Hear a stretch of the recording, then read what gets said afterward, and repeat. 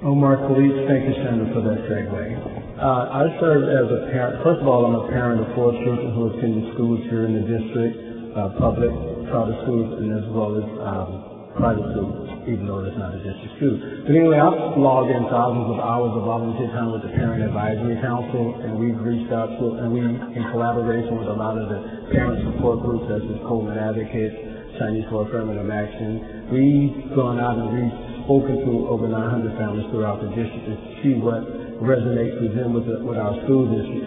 So I've logged all these hours of time, and so I'm running as a voice to those who have been disenfranchised by the system and people playing politics.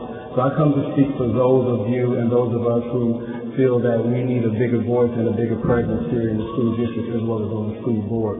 So for those reasons, these are the main reasons that I run as your champion, as an advocate for you, and it's what we as a district say, as a community says, to drive the district and move it in the direction that we see fit. And also to speak for those families whose children are dealing with the mental health issues and to stop ending our social promotion, because if we continue, if we look at the housing crisis, it's the same thing that's happening with our school crisis. We're getting things we can't afford and we can just walk out at the end.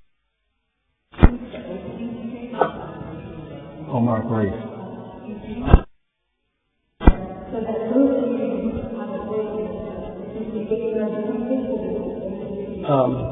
Did I mention that I served as the chairperson of the Parent Advisory Council? No. Anyway, we as a Parent Advisory Council, we had the opportunity to have some input into the strategic plan and also to do the first read.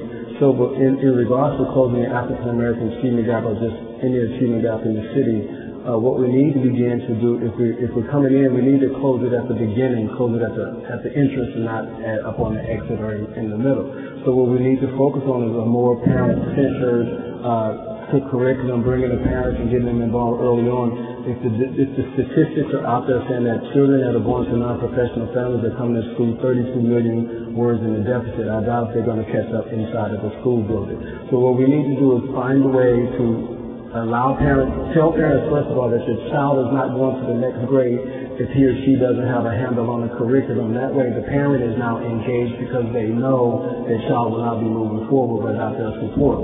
So when we begin to talk about the achievement gap, that's how we need to look at that. And again, just in the social promotion, and again, everybody has a part to play inside of the strategic plan. We as a community, we need to be more connected, and we need to elevate our expectations of all of our schools in the city of county of San Francisco. That way we can deal with the student assignment issue at the same time.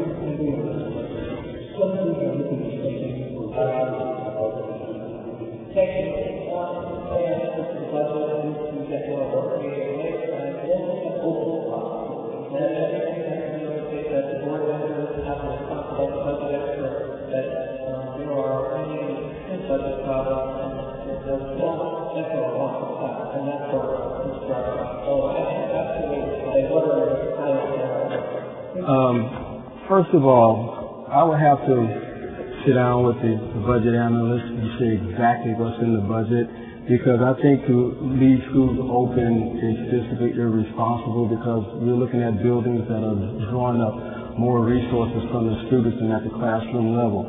So in order for me to give my best estimation of what to do, I would have to know exactly what's in the budget before I can begin cutting to see what is, because when you're talking about $500 million, I don't think there is no.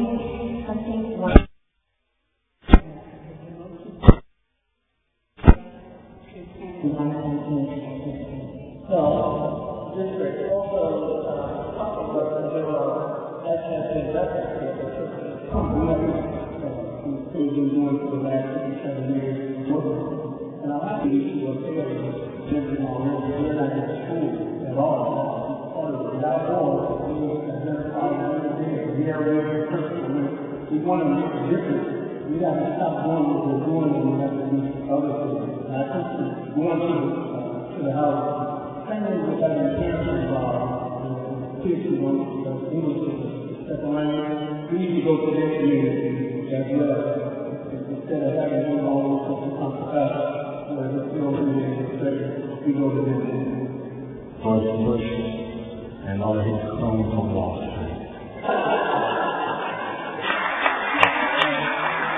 How many,